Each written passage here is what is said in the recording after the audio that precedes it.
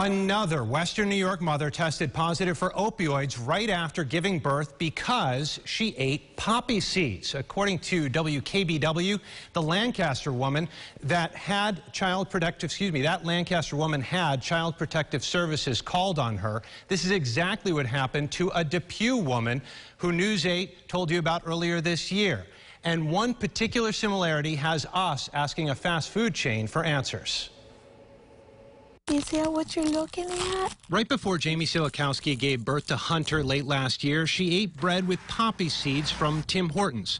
Her urine then tested positive for opioids, triggering a CPS investigation, which has since ended.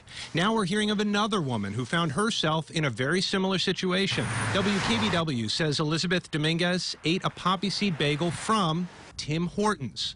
We went back to toxicologist Michael Peterson, who says this all could be the result of unwashed poppy seeds that have enough residual raw opium on them to trigger a positive. It's possible that the company could change providers of their poppy seeds, or that they could look within the same provider for a washed poppy seed source.